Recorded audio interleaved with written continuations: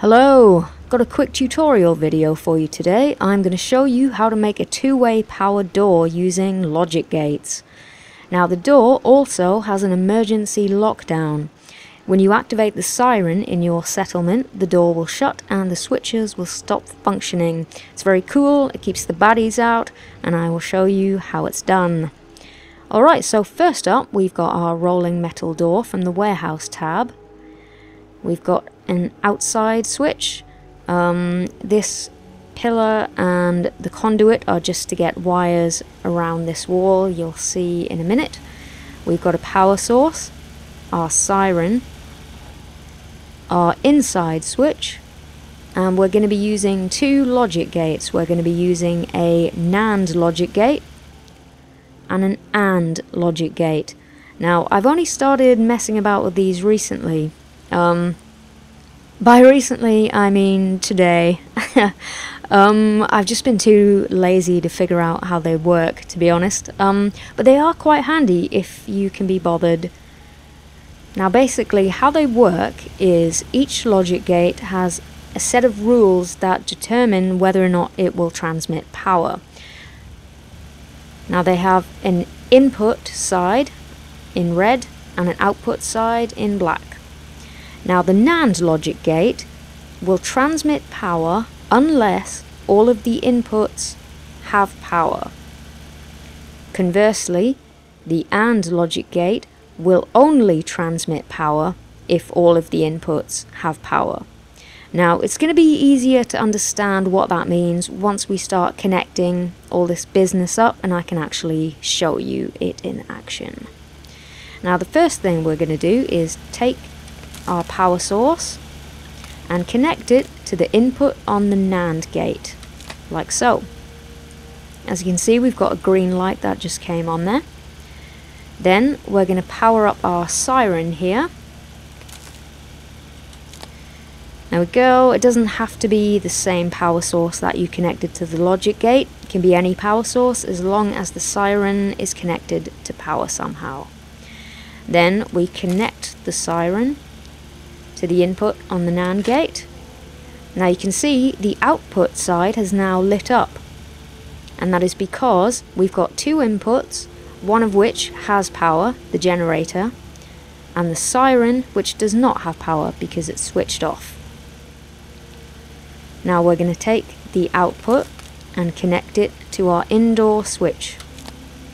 As you can see, the switch now has power.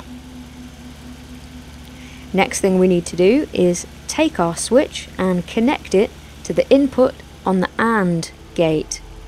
I'm going to do it via this conduit here just so I don't have a wire going across the door. So connect that and then connect that. Now you can see both the input and the output have lit up, and it's because we've only got one input and it is receiving power. Therefore this logic gate is transmitting power. Alright, next thing we need to do, we're going to give the outdoor switch some power.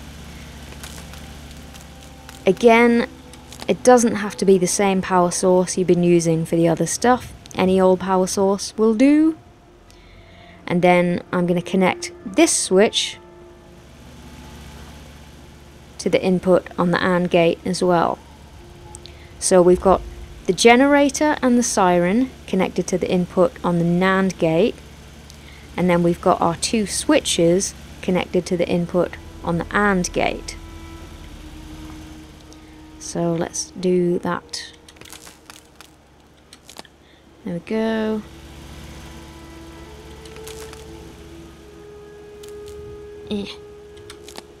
Now the final thing we need to do is connect our output to our rolling metal door like so.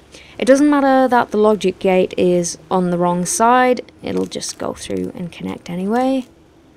So that's all fine. And voila! The door opens! Hurrah! Alright, now let's get out of build mode and start playing with some switches so I can show you the door in action. So if I turn this off, the door closes. Turn it back on. Let's go through. Now if we turn this one off,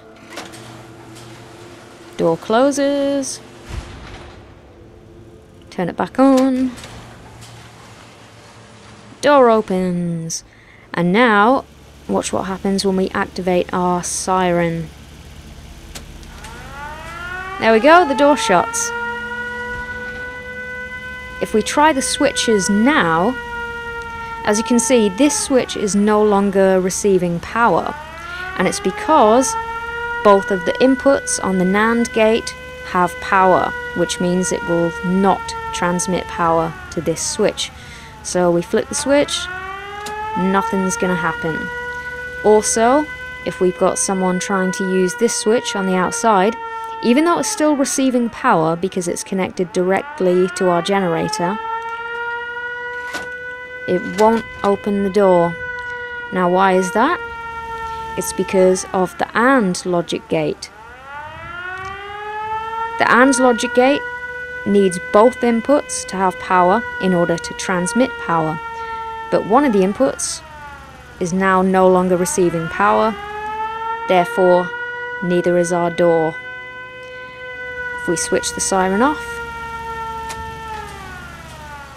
the door opens again. Okay, so as you can see, we're here in Sanctuary. I thought it would be a good idea to show you the door in an actual structure. Now, this isn't my actual gatehouse. I haven't built it yet. This is just me messing about, trying to come up with ideas. As you can see, the wall only goes to there. Right, let's have a look. So I had to glitch a couple of wires through the walls.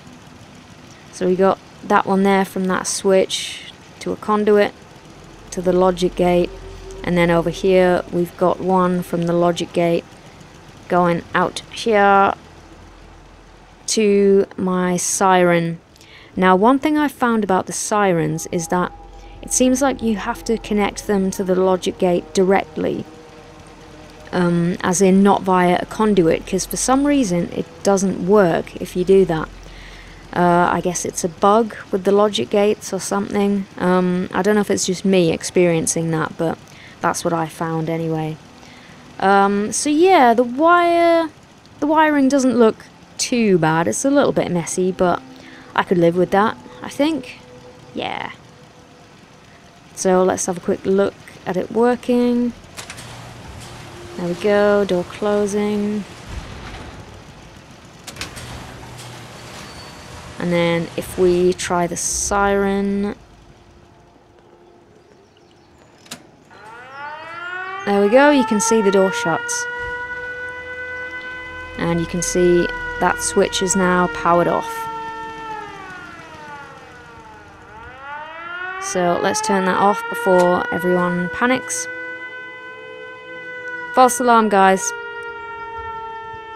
So there we go. I hope you found that helpful. I hope it was easy enough to follow along with.